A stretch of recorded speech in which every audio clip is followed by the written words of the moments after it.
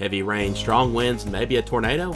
2023 is wasting no time bringing us our first severe weather chance of the new year, and we're here to tell you all about it. Anthony Taylor here with Upper Cumberland Weather. We're not even 2 days into the new year, and we're already talking severe weather. That's Tennessee for you.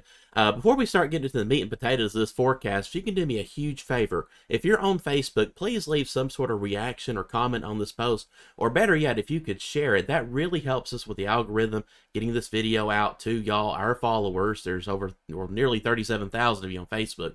If you're on YouTube, if you're not already subscribed, please hit that subscribe button, like this video, and in fact, if you're on Facebook, do us another favor, go over to YouTube and subscribe to our YouTube channel. That's where our 24/7 live channel lives, the Upper Cumberland Weather Channel. We have daily forecasts, live radar, and our Tower Cam network can be found there, along with all of our great sponsors as well. So if you could please subscribe to our YouTube channel, it's greatly appreciated. But let's get started talking about severe weather, though. So here's the setup. We have a strong weather system slowly working its way towards Middle Tennessee.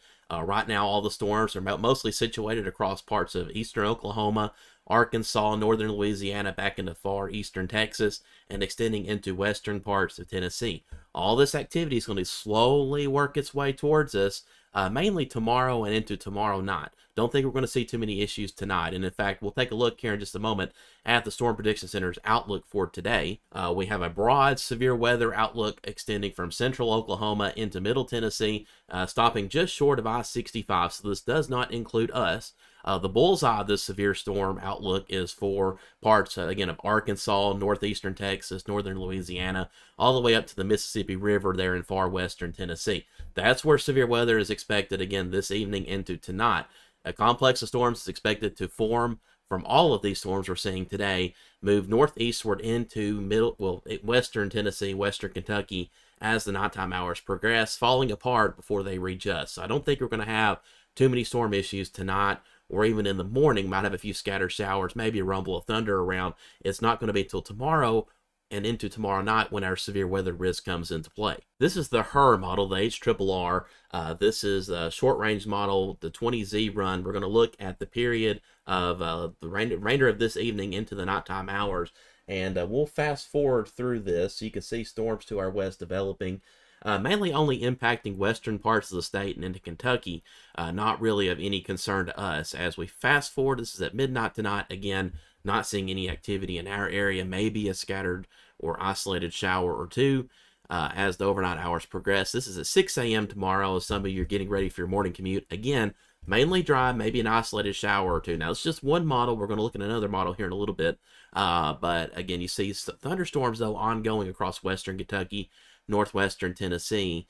But this is the end of that particular model run. We'll have to go to the 18Z model to go further ahead with this. But you can see a pretty strong complex of storms there across West Tennessee. But again, by 8 a.m., maybe a shower or two, maybe an isolated rumble of thunder, but not expecting anything widespread here in the Upper Cumberland, at least through 8 a.m. tomorrow. So if you're worried about severe weather tonight, I don't think there's too much to be concerned about, at least while we sleep tonight. So you can go to bed in peace.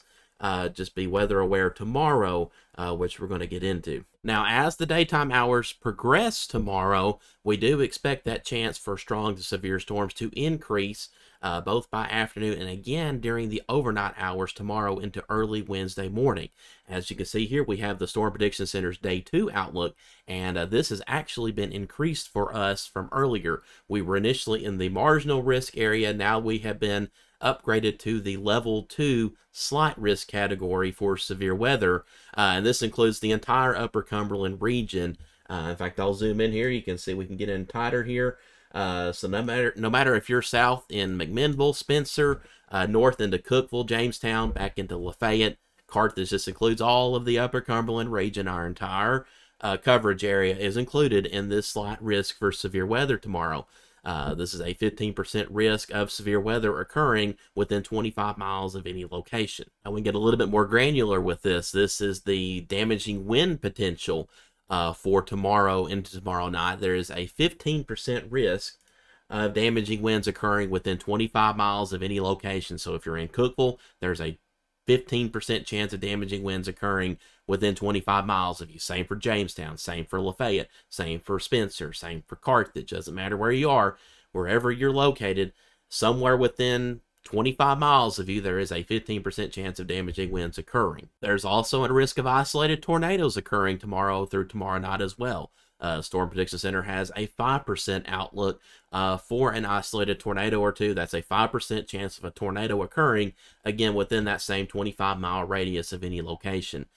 So that is one thing we're going to have to watch out for. Now, I don't think this is going to be a widespread type of tornado event. I think this would be more linear along with the QLCS we could see tomorrow night, or with that line of storms we could see earlier in the day. Cannot rule out a spin-up tornado in either event. But if we zoom this out, we can look down across parts of south central Alabama, southern Mississippi, and into eastern Louisiana. You can see there that is where your greater tornado risk is going to be tomorrow, where they'll have the potential for maybe some long-lived violent tornadoes with discrete supercells possible. We're not expecting that kind of tornado threat here, but there is a tornado threat tomorrow, so do take it seriously, as we do every tornado potential.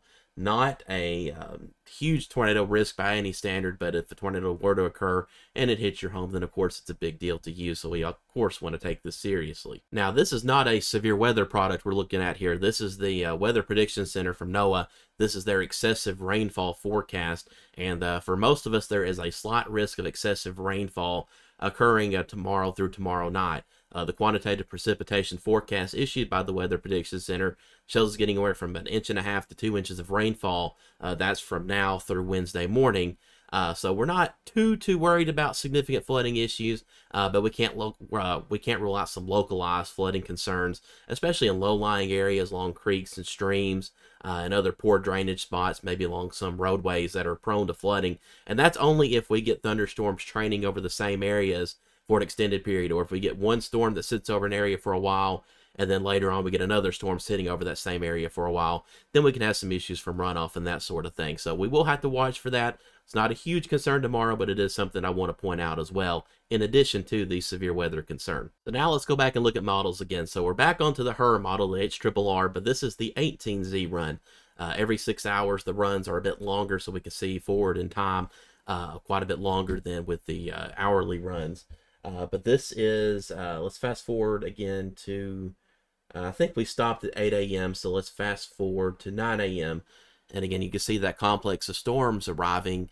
This is at 11 a.m. tomorrow, and this is just one run of one model. The other model we're going to look at, the NAM, does not show this happening tomorrow. But the HRRR is pretty keen on showing a line of storms, potentially strong, moving through around lunchtime tomorrow, and then gradually tapering off in the afternoon. Maybe some more scattered activity developing during the afternoon hours. And then we'll have maybe a bit of a lull before the cold front moves through. And ahead of the cold front, we could see a squall line develop. Now, the HRRR is not all that keen on this happening. It thinks we may see, in fact, let's zoom this out a bit. It thinks there will be more storm activity across northern Alabama, northern Georgia, southeastern Tennessee. That would inhibit that transport of that rich, juicy moisture and those dynamics we need for big-time storm development during the nighttime hours. So if that were to happen, that would be kind of ideal, at least for the nighttime hours, and limit our severe weather potential. But that's no reason to let our guard down with this. This is just one model run with one particular model, and I'm not in total agreement with this, along with what the Weather Service is saying in their forecast discussions as well. But again, it is worth pointing out. But this would be at 2 a.m. if this model verified. And we'll fast forward through time, and again, you see those storms gradually tapering off by around mid-morning on Wednesday. But now let's take a look at the NAM model. So this is the NAM, and I'm starting this at around 6 a.m. tomorrow. And again, much the same story, maybe a few isolated scattered showers around in that complex of rain and storms off to our west. But as we work towards lunchtime, as you can see, that complex of storms really does not materialize the same way as it does with HRRR. The reason for this is we're not expecting atmospheric instability to be quite in place yet. There will be some parameters there, but all the ingredients won't quite be together just right for severe weather development. Doesn't mean we can't see a strong storm or two, but this model is really keying in on there not being a whole lot of storm activity around during lunchtime. Now, by late afternoon, by 5 p.m., it does show some scattered showers and storms around. Can't rule out some severe activity with that. This is in alignment with the HRRR as far as storms around that time frame, again, that 5 p.m. time frame. So again, we could see some scattered activity around then. But then watch what happens as we move towards 9, 10 o'clock. In fact, this is 11 o'clock. You see that line of storms developing there west of I-65, extending from Robertson County down into West Tennessee, just east of Jackson. And this is ahead of the cold front. And as you can see, by 1 a.m., we have a pretty stout line there. That would be a QLCS squall line with the potential producing damaging wind gusts and maybe an isolated tornado or two. And that line moves through, again, during the early morning hours between 2 and 4, maybe 5 a.m. Wednesday. And again, this is just one run of one model, so timing details are still left to be ironed out.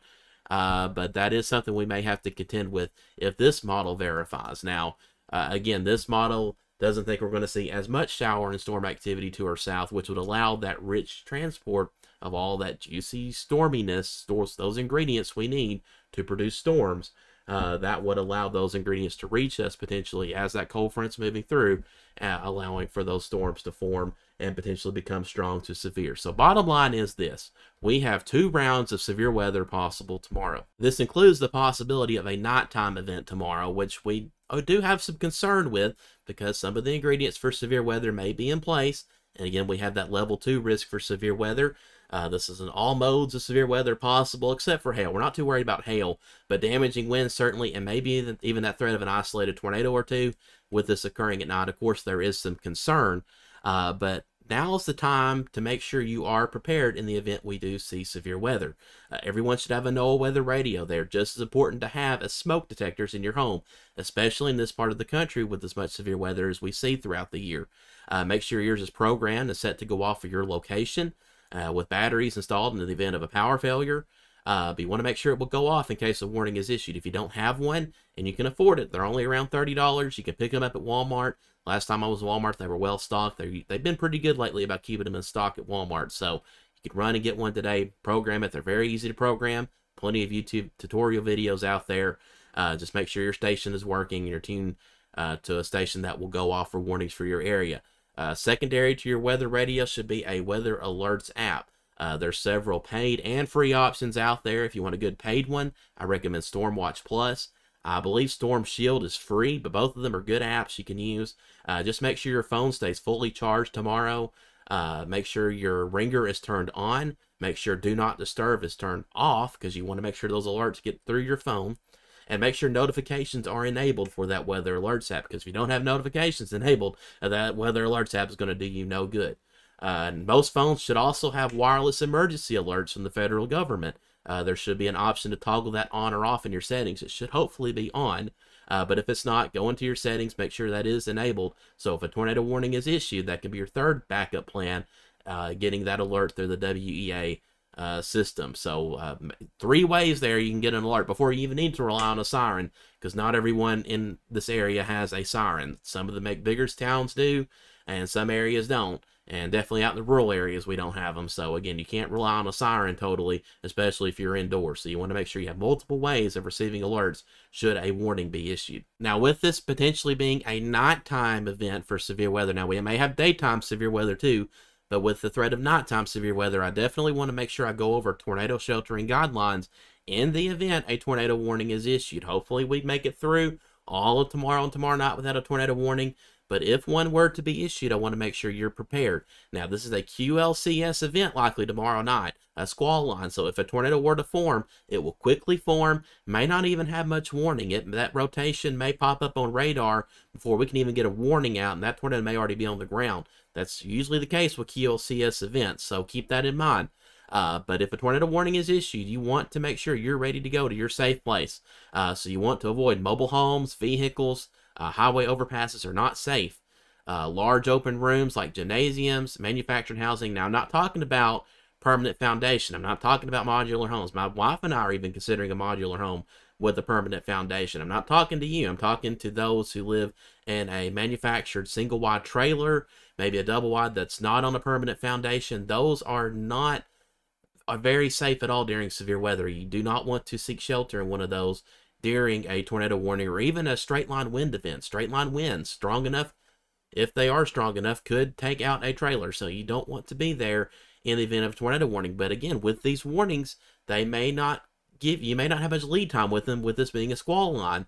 So you want to make preparations ahead of time before you find yourself in that situation. And we'll get to that here in a second. But good options, what you want is to be in a well-constructed home. I'll even say that can include a modular home if it has a permanent foundation. Again, my wife and I are looking into getting one. Nothing wrong with the type of housing, especially right now in this market. That's a whole other issue. Interior room of a well-constructed home or building, or in a basement. Make sure you put as many walls between you and the outside as possible. You don't want to be in the same wall as a window. You don't want to be on an outside wall. An interior closet or bathroom. Make sure you have a helmet. Everybody should have a helmet. A bicycle helmet, ATV helmet, motorcycle helmet, whatever, baseball helmet, whatever helmet you have available. Everybody should have one on. Make sure you have hard sole shoes on. God forbid a tornado hits your home. You want to be able to make sure your feet are protected getting out of there. And make sure you have plenty of blankets available to shield yourself from flying debris. And again, this is worst case scenario type stuff. Hopefully none of this will apply to us tomorrow night or tomorrow. Just want to be prepared. Your best options though, which I know not a lot of people have this, but a tornado shelter is obviously your best bet. Maybe a cell or something like that, underground as much as possible, totally protected from the wind, or a specifically designed FEMA safe room. But again, not a whole lot of those. I hope maybe we can get community storm shelters, let those become more of a thing across the Upper Cumberland. That would be awesome to see. But again, those are some sheltering guidelines there. Speaking specifically to those in mobile or manufactured homes, and again, I'm not talking to those with a permanent foundation. I'm talking to those who live maybe in a single wide, who live in a double wide, but it does not have a permanent fixed foundation like a concrete block foundation. I'm talking to those who do not have that. You need to be aware ahead of time. So on the day of severe weather, a day before, with tornadoes in the forecast, you want to go ahead and be talking with family and friends about, hey, can I ride out the storms at your place? My place isn't the safest in the event we have a tornado. So you want to identify a place to go. Maybe it's a community place, a church, somewhere like that. And then the day of course, if a warning is issued, especially with tomorrow night situation, you're not going to have time to drive to your neighbor's house if a warning is issued. It's going to be too late. So you want to make sure you have those preparations done ahead of time in the event a warning is issued. That's all I have for now. We'll have updates posted throughout the day tomorrow. Just keep in mind, severe weather is not that uncommon. Even this time of year, we have severe weather pretty frequently in the winter months. It's a year-round thing here in Middle Tennessee. Heck, I think our last tornado warning was issued back in August, which is not a time of year you would expect to have severe weather, but yet that's the last tornado warning we had. Didn't drop a tornado, fortunately. But we've done this plenty of times before. I know many of you may have storm anxiety. Just take the time to relax, to breathe. It will all be okay. We will get through this. Being prepared is key. If you are prepared, that increases your chances tremendously of being able to make it through a severe storm unscathed. So be prepared, not scared, as they say. That's your best bet, and you'll be in a great position to come away from any storm with your life intact. And that's exactly what we want. Stay tuned to Upper Cumberland Weather. Stay tuned to our Upper Cumberland Weather channel over on YouTube tomorrow. You can keep it running on your smart TV in the background. I encourage you to subscribe to our YouTube channel if you're not already. That's where the channel lives. We're working on getting smart TV apps like Roku, maybe Amazon Fire. So look for that. Those announcements coming in the near future. I'm going ahead and letting that be known now because I am working behind the scenes on making that happen. Working on making more changes to the channel, adding more content. Eventually you'll see me on the channel every day, so that's exciting, I guess. But again, follow us there. Make sure you share our post tomorrow on Facebook with your friends and family. Leave reactions and comments. Again, it really helps with the algorithm, getting that content out there. And again, if we have any severe thunderstorm warnings or tornado warnings, we will go live with coverage tomorrow and tomorrow night as needed for any warning issues. So stay tuned. Hopefully we don't have to go live, but if we do, I will be here. As always, again, we've talked about weather radios, your weather alerts app. Make sure those are set to go off. We're also always looking for support. So if you want to help support us through Patreon or our Facebook subscriptions, tremendously appreciate that. I'm greatly appreciative of those we already have, and we could always use more because it allows us to invest in all the technology you see here. And with our new studio coming up with my wife and I, again, taking that step to build a home. Again, we'll have a new studio coming with that, and just bigger and better things down the line. If you're a business owner, a local business owner, you want to help sponsor us, we do have advertising available on our local channel, so please reach out to us. I think it's the best deal I think you can get in advertising in the Upper Cumberland for what you get. I mean, you get a TV ad and all that good stuff. So it's a pretty cool deal. So please reach out to us if you're interested in supporting us there. But that's all I have for right now. We'll be back tomorrow or even tonight with further updates as needed. Y'all stay safe and God bless.